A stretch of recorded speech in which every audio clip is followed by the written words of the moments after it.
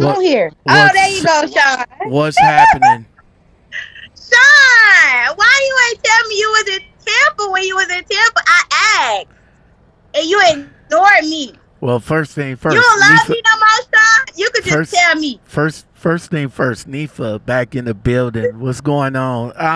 No, I mean, no, I posted the pic. I asked people who was down here with me. I wasn't sure if I was in your area. I passed. I know I Man, passed.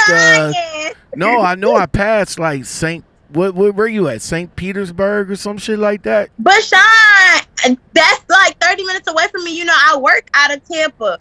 So when I commented on your picture, Hmm. because I seen the Hard Rock, and I said, what? I commented, I said, you in Tampa? And all you did was like my post. You did not write that and say, yeah, like, hit me up. Yeah, Come up here. Where you at? well, no, Like, I liked the post, and what I did was got on the tables, and that was about it, man. That oh, I was was going about to say, it. so Sean, you got my phone number. I would have pulled up. Is it still the same? I wasn't sure. I wasn't Man, sure Sean, my number because been the a same lot of since you had it. because a lot of people, a lot of people that I interviewed that's from changed their phone numbers, and the only way to get in contact with them is you try to catch them on Instagram, and you know how you ladies are, y'all don't like answering y'all DMs and all like that, so it is what it is. That's why you have my phone number. My phone number been the same. I don't even get my phone number out. That's why I never have to change my phone number. So you was my friend. That's why I gave you my phone number. You ain't been hitting me up. Well, I tried to call you when you had the virus to well, check yeah, on you you. did. Yeah, You declined my yeah. phone call. No, I talked to I you was when I like, was damn, down. he don't love me. No, I talked to you when I was down. I think you called me. You called me up, and I think we chatted for like maybe like. No, you got me mixed up with somebody else. You No, declined my I phone did call. not Then I call. had to text you. Then I screenshot the text message and I sent it to your Instagram. Cause I'm like, damn, Okay, well, what well, the fuck? my bad. I mean, I had a few people. I had a few people call me up, to wish me well and all like that. So what's been going on with you Yeah, we though, miss man? you. Them lashes though. Oh, they so big.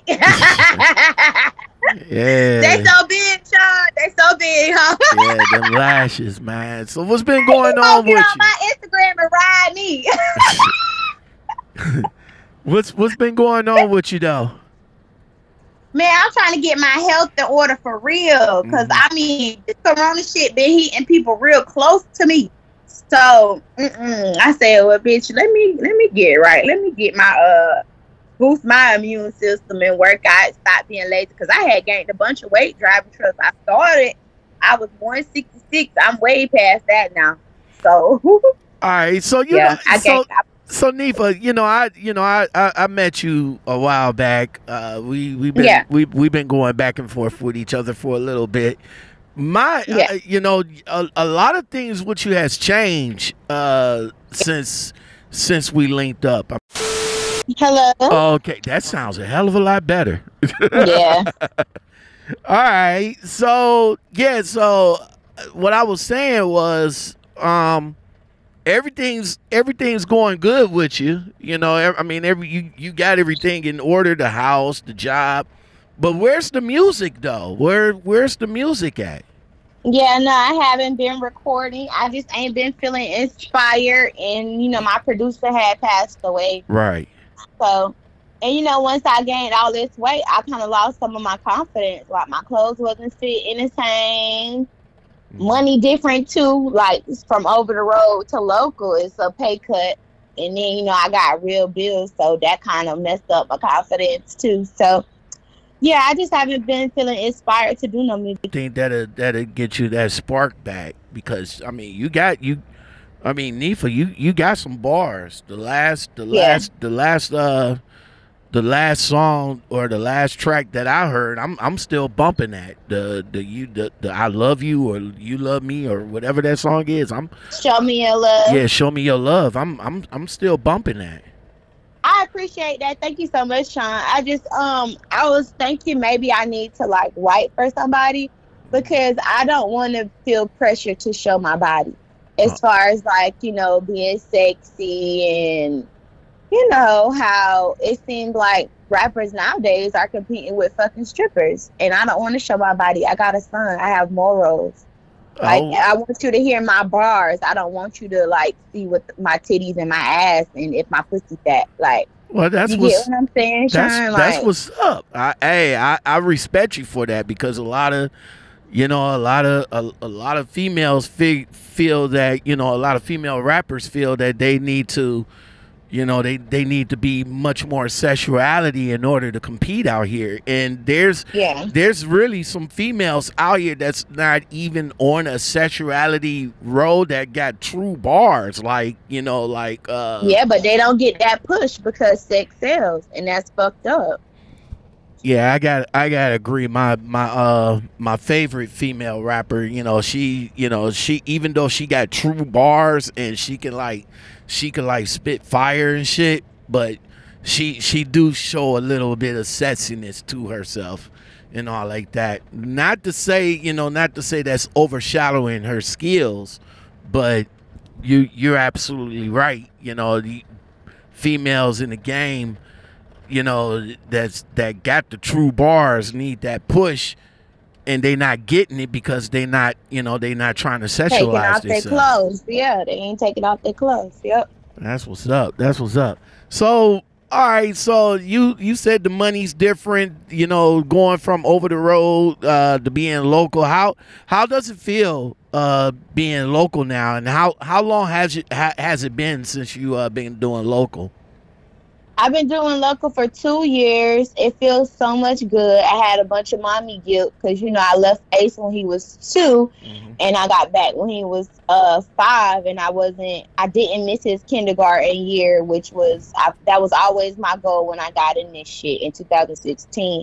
I wanted to do over the road for as long as I could until I can get a local, at least 2 years of experience over the road driver to drive for us, this local account. So I got my years of experience, and I got with the local opportunity from EPS, and I've been with EPS for 3 years, and I've been local with them for 2 years, and it feels good. I'm really, really, really grateful and thankful to be home with my baby and just be able to buy us a house and take care of home, get us 2 kittens, but it's been more drama on this local account versus over the road. Like, I've dealt with my truck. Yeah, like my truck got stolen. Yeah, you did a video about that. What actually happened? Like, I mean, you just went to the yard and the truck wasn't there. What happened? Bro, I showed up to work, and so I parked my car where my truck is supposed to be, and I'm like, where the fuck is my truck? So I go in there and I'm like, hey, have y'all seen my truck? And it was like, no, we thought you already did your first load. It's not there.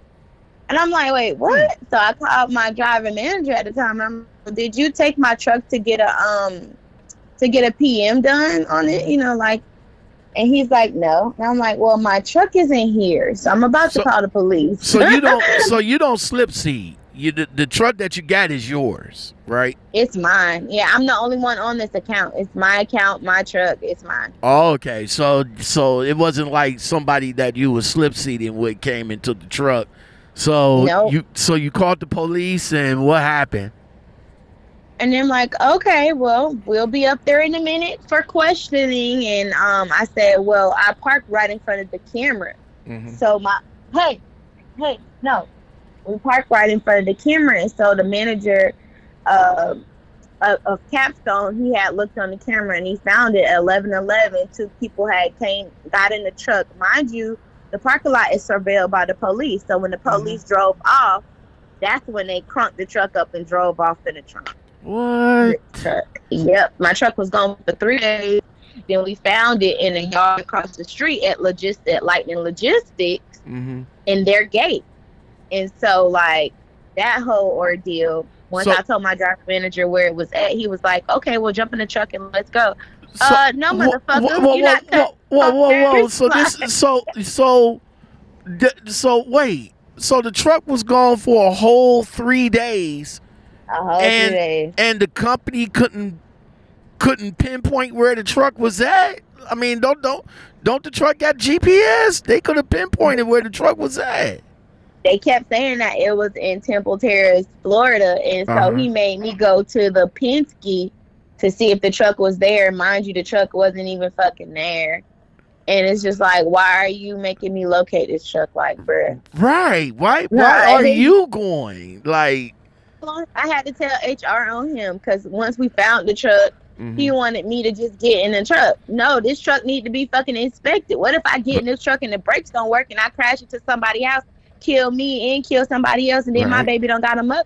Like, Right. no, that's not. Don't fucking cut corners. Call the insurance people. Have them tow the fucking truck to Penske and inspect that motherfucker. Is something going at this shit? Because it ain't nothing that I can motherfucking do. Like, I'm not no damn mechanic. so this So I is had to tell on him. This And he is yelled at me over the phone, Sean. He what? yelled at me. He was, yeah, Uh-oh. all year, no call offs, on time. Mm-hmm. And you yell at me and say you don't want to do your job. Nah, bitch, I want to be safe. Like, fuck is you talking about? Oh, you said nah, So wait, so He got fired and everything. they came, they got the truck, they gave it to one. This is a day cab, right?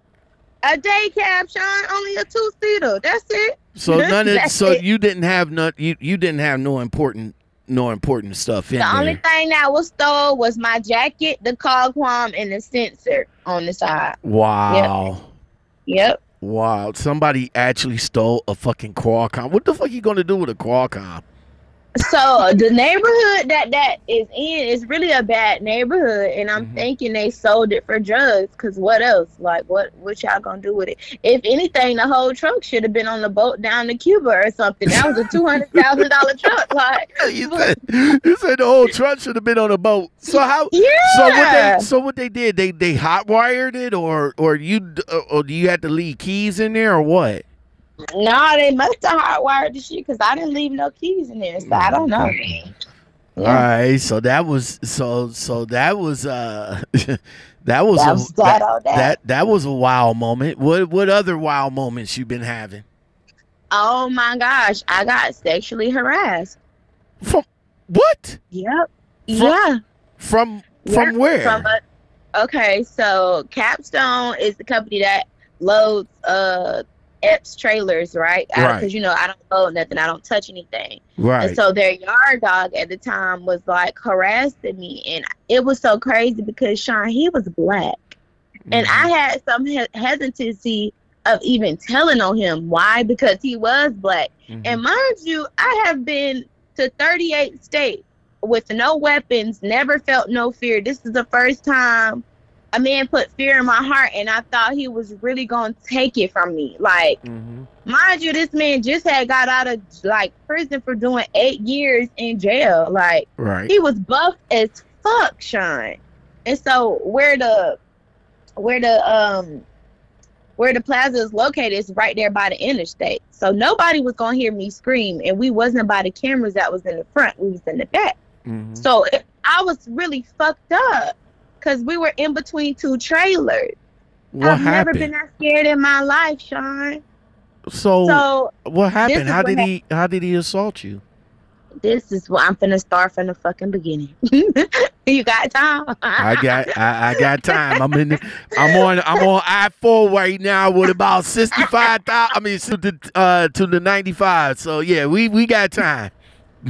So, okay, mind you, he was always trying to flirt with me, and I'd be telling him, like, nah, we just gonna be friends. And then, like, he would try to touch my leg, and I'm like, nah, chill out, like, relax.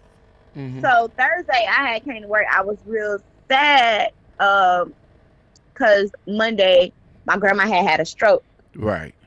So, Thursday, I had told him about it, and I was crying. And so he was like, you want a hug? And I'm like, yeah. Like, I needed a hug at the time. So he just hugged me. I ain't think nothing of it. Okay. So But tell me you gave him permission to hug you. Yeah. Okay. He asked me if I wanted a hug, and I'm like, yeah. I was crying and shit. Yeah, I could use a hug. Okay. So Friday, we got back to work the next day. The whole day, only thing he asked me was like, can I get a hug? Can I get a hug? Can I get my hug now? Can I get a hug? The weirdest shit ever. Mind you, we was talking, we was kicking, we was cool. But Friday, all you got to say to me is, can I get a hug? So I had 5 loads that day. So the 5th load, mind you, he's a yard dog, so he pulled the trailers and he would make sure that it would just be me and him on the yard. Everybody else gone. Right? I don't have no weapons on me. Never had no weapons. He didn't know weapons even when I was over the road. Crazy as fuck. No pepper spray, no mace, no knife, no nothing. So my 5th load, it's late as fuck. It's late at night. And he like, I'm dropping my load. I'm only out of my truck because I have to drop the trailer. I gotta drop the trailer. I gotta unhook I gotta unhook the electric lines and all that shit, right? So he pulls up on me in a yard dog truck because he is a yard dog. He pulled a trailer. So he pull up on me and he like walk up on me while I'm dropping my landing, like while I'm got the landing gear and shit. And we're in between the trailers late at night by the interstate, but not by the camera. And he's walking on me and he's like, can I get my hug now since you out the truck?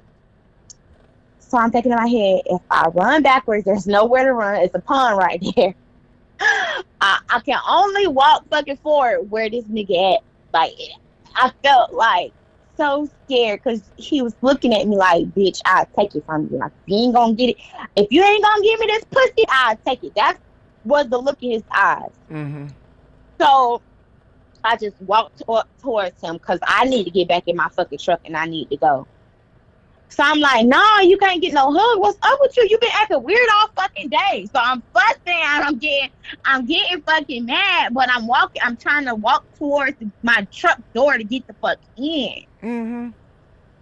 Oh, but he's still towards me. Like, he's still facing me, but he's backing up backwards. You get what I'm saying? Right. Because I'm walking forward towards him like, fuck it, bitch. I'm going to fight. If I got to fight this big ass nigga I am, I'm fucking fighting. So I'm like, no, what the fuck is wrong with you? I already told you no today. Why the fuck you being so weird? You walking? I made it out of that shit unscathed. So let's just say that. And I had to call my HR, and they got his ass out. He was terminated the next day. Oh, okay, that's what's up, man. That's what's up. You don't need to be, you don't need to be put in any type of predicament while you're on a job, man. That's not cool. You don't need to be, you don't need to be afraid to go to the place and be harassed and all like that. So yeah, man, that's woo. All right, so I'm glad you made it up out of that, Too. All right, so since you've been local, you was I gotta admit, Nifa, you got a little bit more sassiness in you since you got off the road, man. I mean, because over the road you was kind of, I don't know how to say it, but I guess you was kind of like a little, I don't know how to say it, but when you got off the road, you got a little bit more rougher, mouth got a little bit more reckless. What's up with that? What happened to the QC knee for knee that was over the road?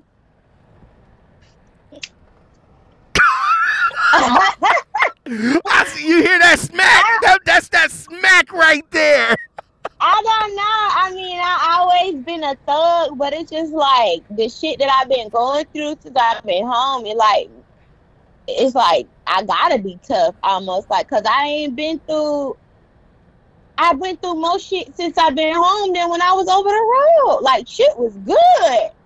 I was happy. It was adventures. I was meeting different people. I never knew where I was going. Shit was fun. It was spunky. But this shit, since I've been home, like, the only thing good about it is being with my baby and my family. And not even with my family, it's been family fucking drama. So really my baby and my mama, they're the only thing I get to see them, talk to them every day. But other than that, it's like, man, it's been drama, bro. Damn. So the only release that I've been getting is like the gym. Like that's my only release. And then it's like, since I ain't been writing music, I don't have that. That was my therapy. That outlet. That kind of kept me sane too. So yeah, like, and now it's like almost a defense mechanism. Ever since I've been sexually harassed, I don't really trust niggas. Like just walking up on me trying to be nice. It's like, what you want? Like almost that. It's like that. Like I got to be like that now. You know, it's kind of that's probably what it is. Sean, that's why the change. It's kind of fucked up. You know what I'm saying? That dudes like that just make it bad for all of us, man. I mean, you know, and don't get me wrong. I mean, you know, there's some modern women out there that's fucked up. You know, they got they fucked up ways and thoughts and all like that. But on the real though, I mean, like dudes on that creepy shit, you know, be changing that be changing that be changing the females that guys like me want to talk to and want to holler at. But we can't holler at you guys because of creepy niggas like that. You know? Yeah. And what really fucked me up, Sean, the most is that he was black. Like, that fucked me up. I didn't think. I mean, I know they capable of shit like that, but just to see it and to have it done to me is just like, what the fuck? Like, that shit really blew me, because it was a part of me I didn't even want to tell on this nigga, dog. Like, I was just gonna be unfucking comfortable, but I had to, bro, like.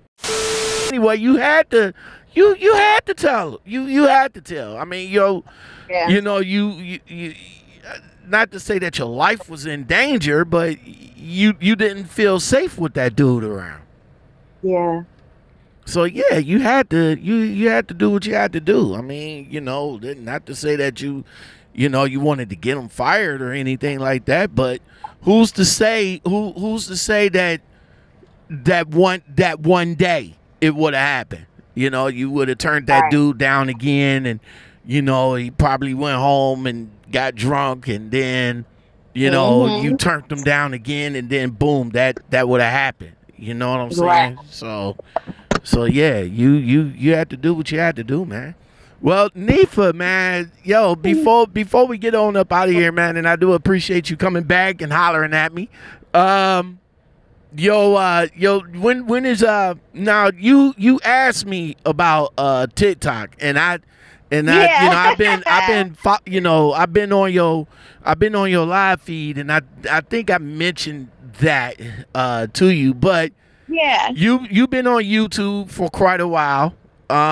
You've been gaining a little bit of traction with your YouTube. You also been doing your thing on Instagram as well.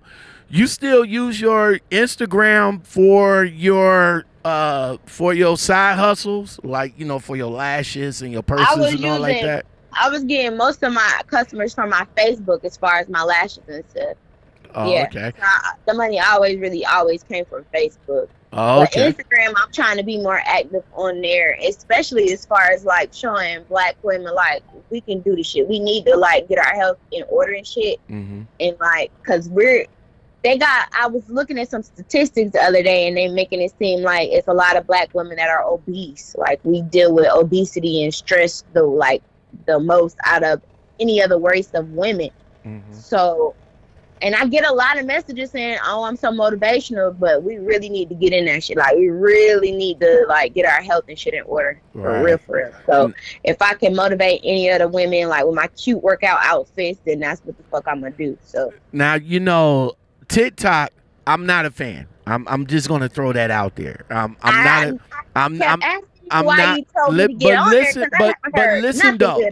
Listen though. I'm not a fan, but TikTok is probably the easiest platform to gain followers.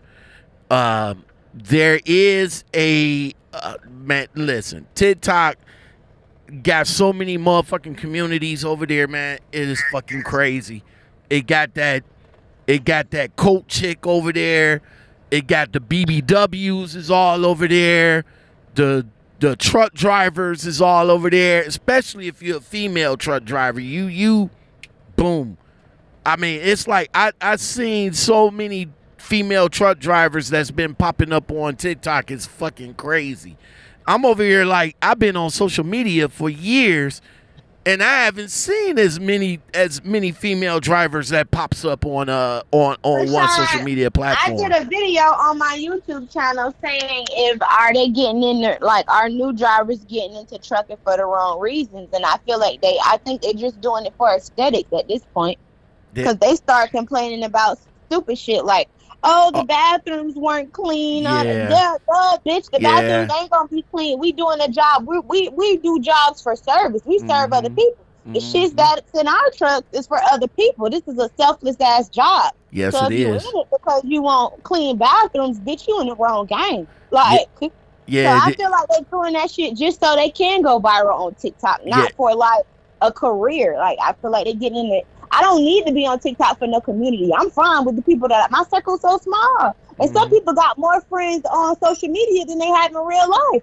What kind of life is that? Exactly. So no, I'm good. I'm good on TikTok. I'm good on all that shit. I don't like people knowing people are fucking weird. That's almost the reason why I don't have Ace on YouTube as much, because it's pedophiles. It's real deal pedophiles. Like, no. I have one job, and that's to protect my child, and so I'm good. I'm good on TikTok. It's like I said before. TikTok was for, like, when it was made, it was made for teenagers, for kids, and all like that. Yeah. But now all us grown motherfuckers is on there now, taking over the fucking app. Like, every time we do a live feed or something like that, it's still kids coming up in the live feed asking dumbass questions and all like that. But then the grown folks be like, well, why you on here? You're a kid. Why you on here? Because you on the kids app. I mean, think about it. The TikTok dances and the voiceover. See, I don't do all that bullshit. I don't do all of that. The voiceovers, the dances, and all like that, and stupid shit like the one chick. She did a TikTok video using that fastest fuckboy soundbite while she over here twirling the motherfucking landing gear handle. Like, bro. Wow. You gonna twirl that shit and knock yourself the fuck out? Like, you think that shit is funny? That shit ain't funny. My dude just sent me a picture of one of his guys that he got finished training. He was twirling the landing gear handle and smooth knocked his front tooth out. Oh my God! Sure did. He was like, Lockoutmen, why you didn't tell me you was gonna post that video of her? I could have gave you the picture. I was like, hey. You should have gave. I said, you give me a lot of shit. If you would have gave it to me, I would have put it in the video. But yeah, that's crazy. But that's what and I agree with you on that, because that's what some of them get in here just to hurry up and just get that one viral video. And then just to go viral, for that 15 minutes, that 15 seconds, Yep, they in it for the wrong reason, Sean. Exactly. I didn't get on this shit to go viral, or as far as the reason I started making my YouTube videos and shit is because I kept getting questions. How did you get into it? How did you get? All right, so how to become a female truck driver? Oh, so what you do? Okay, adventures with Nee. Like, let me show you. Let's do it.